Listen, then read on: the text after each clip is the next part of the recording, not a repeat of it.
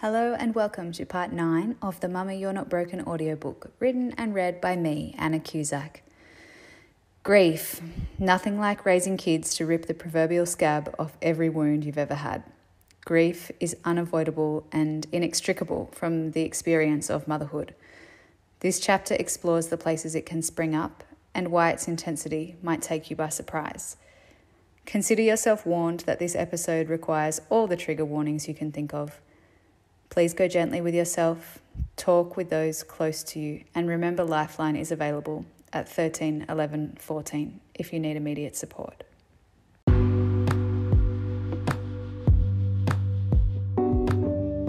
Before we start this chapter, I just want to remind you that you can order a physical copy of this book and also see a full reference list at www.annacusack.com.au/book. You can also head to www.annacusack.com.au to check out the ways we can work together. I offer mentoring via video call, voice messaging support for all things preparing for motherhood, motherhood itself and parenting, and host a women's circle, writing workshop or similar special event online each month. When lockdowns are done and dusted for good, I hope to take my work on the road, collaborating with some wonderful women and individuals along the east coast of Australia, so do watch this space. If you love my content here or on social media, I invite you to give back to this podcast by becoming a patron of the show for $5 a month. Again, head to www.annacusack.com.au/podcast to get involved. Let's get started. Chapter 8. Grief.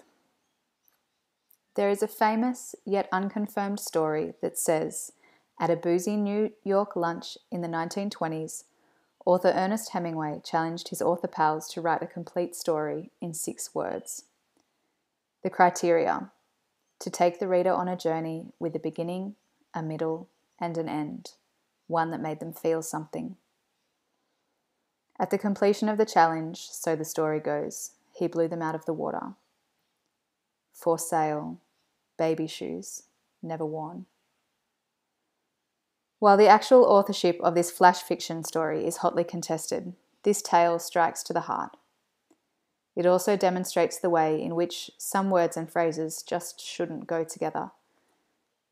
Pediatric palliative care unit is one of those combinations. Another is born sleeping. Another is survived by their mother. Erin's daughter Beth died at the age of 11 from cancer. Among the condolences, Erin was on the receiving end of 5 horrendously inappropriate words that would send any reasonable human in the midst of their loss into a Wizard of Oz strength, house-lifting, witch-crushing hurricane of rage. She's in a better place. No, Erin wanted to scream. She should be here with me. I know 2 women who, after healthy full-term pregnancies, have birthed stillborn babies. Thinking of the empty nurseries, memento boxes, and family photos of parents cradling their perfect, plump, purple-lipped babies brings tears to my eyes. The ongoing silence and lack of tact around stillbirth and child loss, an eventuality that in some cases is totally preventable, can make sharing a hard experience even harder. The loss of a baby is not an appropriate occasion to trot out the old "everything happens for a reason" line, but it does slip out more often than you'd expect.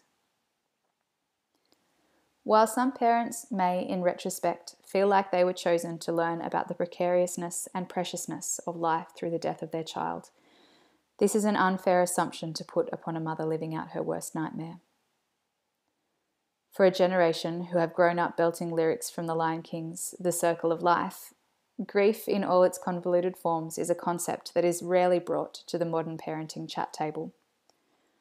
When it is thrust in front of us by something as seemingly nonsensical as the death of a child, there are few who know how to simply be with those who are grieving, let alone know how to be the one who is bereaved. Author Ellie Wright, whose baby Teddy died at 3 days old, describes the enormous difference it makes when someone learns of the loss of her son and responds, "I'm so sorry, what was his name?" rather than giving hollow reassurance. As simple as this sounds to offer, the recognition of loss, whether at the time of the event, subsequent birthdays, special occasions, or should have been first days of school, seems to be missing from our society's emotional toolkit. Motherhood and grief are inextricably, unavoidably linked. The aim of this chapter is not to go so far as to promise any semblance of immediate healing, but to acknowledge some of the directions from which grief can come to be part of our experiences of motherhood. In my early 20s, I was told that I may never have biological children. I went through Elizabeth Kubler-Ross's original 5 stages of grieving in textbook form. First, I denied this possibility and stuck my head in the sand about my fertility. Then I got angry at every person I saw who I perceived to be a neglectful or a lesser parent than I would be. I tried bargaining. Universe, if you grant me a baby, I will shower it with more love than any child has ever known. Any mother who has experienced infertility, then gone on to have a child, will know of the impossible deals they make with their God and how fruitless and guilt-inducing these promises will later become. As years ticked on, I became resigned to my childless state. My aim became to make a good enough life rather than the one I had dreamed of. I skipped back and forth a bit, but eventually got to the stage of acceptance, where I still felt loss, but began to reconnect with the other sources of supreme joy in my life. I felt that I could live a full life, with or without children in it. I shook and cried when I truly came to believe a satisfying, meaningful life was possible for me, instead of being told it by someone else or thinking it with my rational mind. After trying countless treatments, 6 years of emotional processing, and within a month of my acceptance revelation, I was pregnant. As beautiful as the process of surrendering to whatever may come can be, it is an unlikely scenario in reference to grief and loss in motherhood. While it is possible for a baby to come to life, it is not possible to bring a lost one back. 1 in 4 pregnancies end in miscarriage or infant loss. This is not 1 in 4 women experience a loss, but 1 in 4 pregnancies end without a live baby joining the family earthside. For every woman you see with 3 children, it is likely that one of her babies is present in her heart, but absent from her home. Cold terminology, like chemical pregnancy, does little to hold the hands of mothers who should be holding their babies instead. At least you know you can get pregnant is not an appropriate response either. Neither is, well, it was your choice, if a pregnancy was terminated for medical reasons, personal reasons, or both. The loss of a child before, during, or after birth is heartbreaking. There are mothers waking every day with this reality, and the next, and the one after that, only to remember what has happened, like some awful true-life version of 50 First Dates. To do this whilst caring for other children in your family, holding them in their grief simultaneously, is a weight I cannot begin to imagine. Then there are the mothers who are ill themselves, preparing their children for the eventuality of their own death as best they can, and the angels on earth left holding their children once she has gone. Sarah speaks of raising her niece, aged 2, and nephew, aged 4, after her sister died in mid-2020. I only ever set out to be their auntie, not their mum. Cass is their mum. I have my own son to remember in all of this too, and a baby on the way. Some days are so hard though. We look at pictures together. They cry, I cry. Then they go to bed and I cry some more. To raise the children of the one you grieve is another formidable task. In her book, Gifts from Grief, Rachel Pope writes, I know what real pain is. I know the darkness of death. I've had to sit and tell my 4- and 6-year-old that their daddy is gone and won't ever be coming back. Rachel's husband died at age 47 of the same cancer that took her father, also at age 47. She explains that she had not come to terms with the death of her father, or her brother from a car accident for that matter, until this compounded version of grief while mothering was thrust upon her. Regardless of whether a mum's relationship with her mother or father was a good one or not, the loss of either or both of them during the early mothering years means there are many times grief may reappear or present itself anew. For some whose parents died before their babies arrived, the birth and bringing up of a child without them may lift the proverbial scab off a new layer of grief they were not aware existed. There is the grief of your personal loss of a parent, the one who you may now understand and appreciate all they did or didn't do for you in childhood in a way you couldn't previously comprehend. There is the grief of the arms that held you, never holding your baby, or for too short a time. There is the grief that they can't place their hand on your shoulder or tell you how proud they are of the work you are doing. There is the grief and anger that they are not there as a sounding board, an emotional backstop, or a childcare support when you are at the end of your rope. There is the grief of the imagined future you held for a multi-generational family moments, be that picnics, when children are learning to ride bikes, or when Father's Day and school grandparents' days roll around. My friend Bianca, whose mother died before she became a mother herself, describes it all too well. Death doesn't just take a loved one away, she says. It takes away all our future memories and dreams with them too. Mothers who are missing their own parents can find it isolating to be around conversations where difficult dynamics between mothers and older generations are brought up. Go easy on them, is Bianca's advice. For those whose parents are still alive, but the relationship was strained before, or has become strained since having kids, there is potentially grief for you here too. There may be the perception that your baby is lacking some central family experience and difficulty in navigating boundaries around spending time with people whose interactions with your child you feel compelled to police. Pain may crop up in unexpected places. The time you feel pulled to go to your crying baby, and you are calmly told by your parent or older sibling that you were left to cry for hours and it didn't do you any harm. If feelings of hurt like this are cropping up for you, a combination of talk therapy, like counselling or psychology, and timeline therapy, where you are supported to revisit the situation in your mind and give yourself the love and compassion you perceive was withheld from you, might be something worth exploring. I know many women who, once their babies arrived, felt incredibly pressured by the freshly minted grandparents they had anticipated would be of great help. Instead, the older generation seemed determined to undermine the new mother's choices around parenting practices at every turn. Some even took part in insulting, bullying, or physically harming their grandchildren. In my mind, it is a privilege to be in the life of a child, not an automatic right. This rings true regardless of the blood ties or genetic relationship to them. If this is a source of unrest or sadness for you, I am here to offer you hope. Author Glennon Doyle tells us that becoming a disobedient daughter is a prerequisite to becoming a responsible mother. Her implication is that your parents have had their turn at child raising, and they, in all likelihood, did their best with what they knew at the time. You are a different person, in a different era, who knows and has experienced different things. It is okay to do things differently. In her book Untamed, Doyle recounts parenting her children with her wife and ex-husband as a united team. While this may not be a common child-raising configuration, it is worthwhile noting that separated and blended families are nothing new.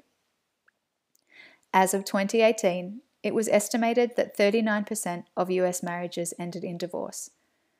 For Australian married couples who go on to divorce, the average length of time between wedding bells and separation is 8.5 years. Considering married couples often wait a few years before their first child arrives, this timeframe seems alarmingly aligned with the peak time for mothers to experience postnatal depression, 4 years after the birth of their first child.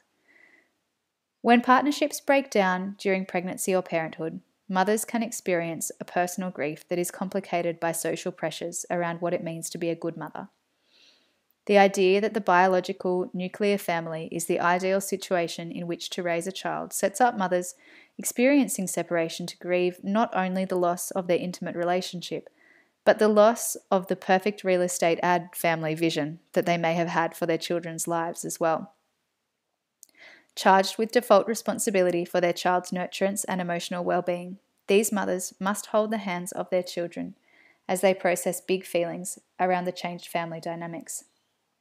There may be messy negotiations and court systems to maneuver during this major upheaval, and days on end of co-regulation and mood management to do with children once they return from the other parent's care. If this isn't hard enough, mothers may then be expected to play happy families with an ex-partner on special occasions or supervised visits for the good of the children, and mask any anger, sadness, or grief that comes along with these public shows of what could have been. Indeed, the loss of an intimate relationship is as significant a cause for grief as any death and needs to be navigated with care. How is a mother to do this while wrestling with her own sense of loss, possible financial fragility, and even guilt around the failure to live up to the ideal of the mythical perfect mother who martyrs herself in unsatisfactory relationships for the good of her children?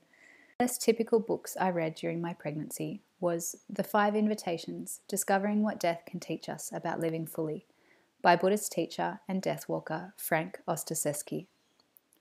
Like the many hundreds of people he has held space for on the path to their final breaths, his words and the contemplative silence between them held space for me as I walked towards the precipice of. As my baby's arrival drew closer, I was undoubtedly excited to meet the person I knew only inside me as pressure and movements and never-ending hiccups. Yet, as one circulatory system, we were one in a way that I knew we could never again be once she began breathing for herself. Before I had even held my child in my arms, I had started what Mia Friedman calls the slowest breakup you've ever known. Although incredibly excited to meet her, I was grieving that she would, from this point onwards, only ever become more her and less us. Amanda's experience of grief during pregnancy was an altogether different one. At her 20-week scan, she was told by doctors that her baby would be born with a disability. What type? They didn't know, and the severity they couldn't pinpoint either. How do you go about preparing for the birth of your beautiful creation, whilst also grieving the imagined futures you had for your little family? Amanda describes the wait between discovery of disability and birth as agony. Learning of what mothers like Amanda go through makes me cringe retrospectively at the response I gave when people asked if I was having a boy or girl. I don't know, and I don't mind, so long as it's healthy. As a child with disability ages, there may be grief from many angles, including the feeling of separateness between both the mother from other mothers and their child from other children. The social position of mother of a child with a disability is not one I inhabit at this point in my life.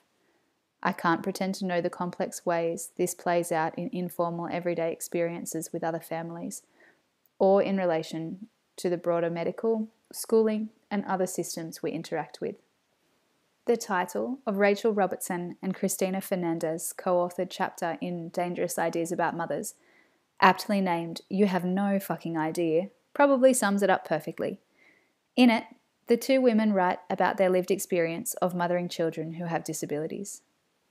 As her son prepares to finish school, Rachel writes of other mothers. They worry about their child staying out late or getting pregnant or driving drunk. I worry about my son having a meltdown on the bus, walking in front of a car, spending his life alone in his bedroom. Her words both linger and sting, while giving me a solid hit of perspective when it comes to my personal worries. Those mothers who have not experienced losses in the ways mentioned previously are not immune to grief. Any loss, however big or benign, is something that needs to be acknowledged. Grief that the birth of your baby was not as you had planned is valid. Grief that you are returning home from the hospital while your baby remains in the neonatal intensive care unit is valid. Grief that you need to return to work for financial reasons before you and your baby are ready for it is valid. Grief that your career has been put on hold, temporarily or permanently, because you are the womb parent is valid. Grief if, through no choice of your own, you are not the womb parent is valid. Grief that your breastfeeding journey ended sooner than you were ready for is valid. Grief that you miss the closeness you had with your partner or older child before your new baby came along is valid. Grief that you had finally formed local connections with other mums then need to move is valid. Grief over a lost friendship, whether through death or life path diversion, is valid. Grief that your body feels totally foreign to you after pregnancy is valid. Grief over the death of a fur baby who was with you well before your kids arrived is valid. Grief related to past pain, or even something you can't quite put your finger on, is also a valid and very interesting source of unease that may affect your life in overt or unknown ways. There is nothing quite like the birth and raising of a child to bring up anything and everything that has previously hurt you. If there is deep-seated hurt around your needs not being met in some way when you were small, you may feel triggered when asked to meet those needs for your child, although it might not be obvious at first that this is why it is coming up. For women who have experienced sexual violence, seemingly straightforward care tasks like nappy changes or breastfeeding may be very challenging. Using certain strategies at key trigger times can help, and professional support may be helpful as you trial and implement these. Perhaps it feels like a cloud of dissatisfaction or upset is hanging over you, but the label of grief seems irrelevant to your personal experience. In It Didn't Start With You, How Inherited Family Trauma Shapes Who We Are and How to End the Cycle, Mark Wallen presents a case for how trauma does not always stop with the person who experienced it firsthand. Through DNA imprinting, he argues, trauma and the attached grief can be passed through generations. For women mothering on the margins of Western society, intergenerational trauma may shape their motherhood experience from many sides. It is not that long ago that enslaved women of colour in the USA were forced to care for and wet nurse their white masters' babies while their own were removed, fell sick or starved. Aboriginal women and their babies in Australia were also subject to this heinous treatment well into the 20th century. Add the physical and cultural genocide of colonisation, the stolen generations, and the ongoing trauma of systematic racism in state maternity, welfare and justice systems to the mix, and it's not surprising that intergenerational grief continues to affect the motherhood experience of many Black and Aboriginal women to this day. This can be overwhelming to consider, but if there is trauma and grief along any of your family lines or in your personal experience, please take heart. Wallen argues that, given the right support and tools, it is possible to break the cycle of inherited family trauma and avoid passing grief to one's children in a single generation. If you are feeling low from reading this chapter, I apologise. I present this information not to depress you, but because grief is a part of life and it doesn't need to be swept under the rug any longer. Can you imagine the collective uplift that is possible for our world if mothers did their internal work and healed whatever was within their personal power to heal? If we supported one another by having conversations about what was weighing on us, allowing ourselves to open up, release our hurts and emerge anew, rather than each trying to prove just how fine we are? Now overlay the external work we can each do by casting our ballot papers to elect those willing to enact women's rights, social justice and reconciliation reforms, mobilising our buying power and sending our compassion out into the world, and there is cause for hope. While I am of the belief that fully feeling our grief can breed healing like nothing else, I am acutely aware that being in the depths of it really, really sucks.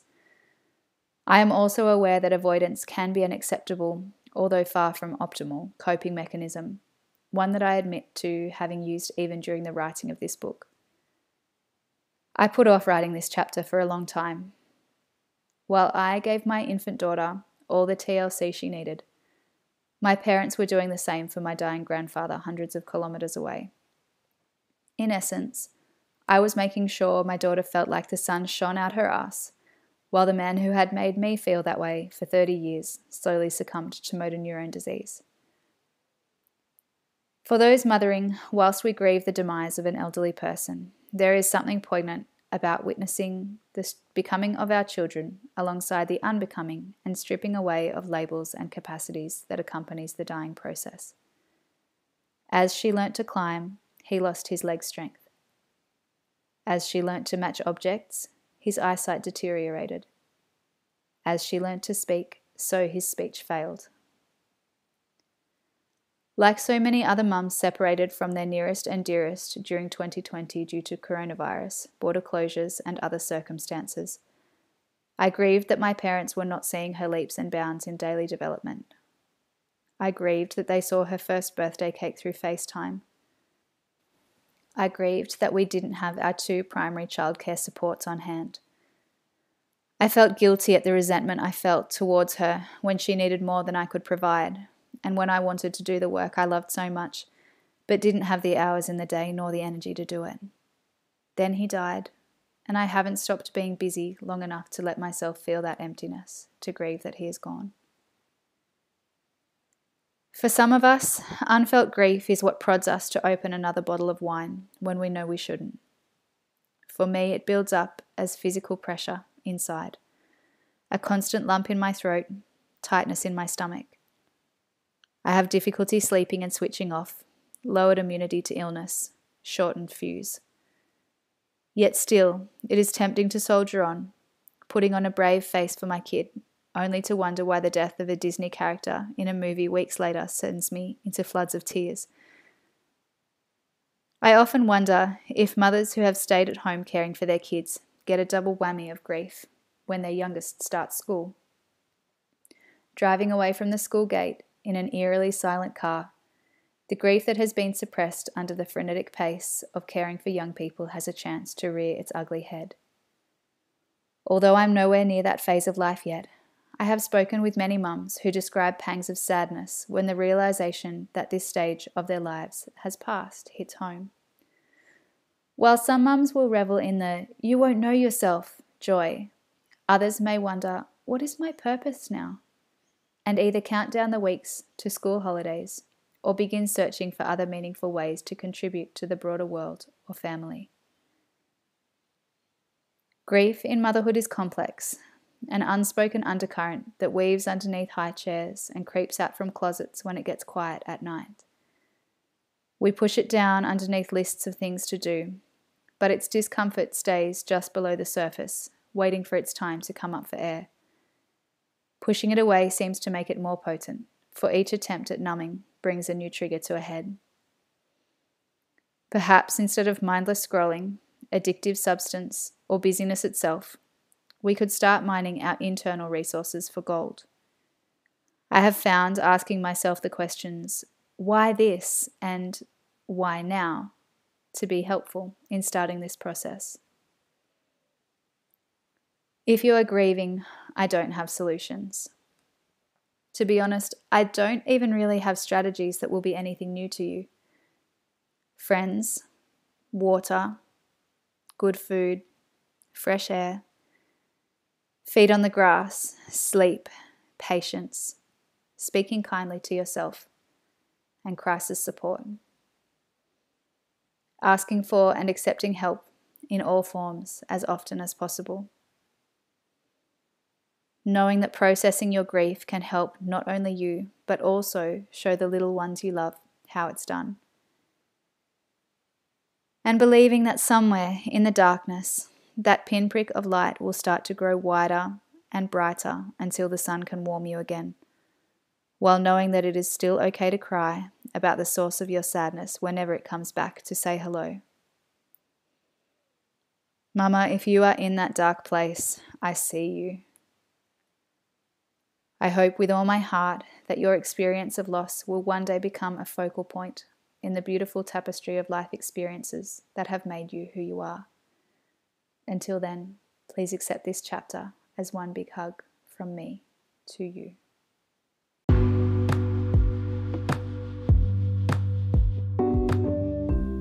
I hope you enjoyed this episode of the podcast. Please remember to subscribe and leave a 5-star review and share with anyone you feel may benefit from this content. If you'd like to continue the conversation, join me on social media at Anna Cusack Postpartum and head to my website www.annacusack.com.au to check out the ways we can work together. Please use the contact form on the website to inquire about having me run workshops with your client groups or book me for corporate speaking or professional development presentations. See you next episode.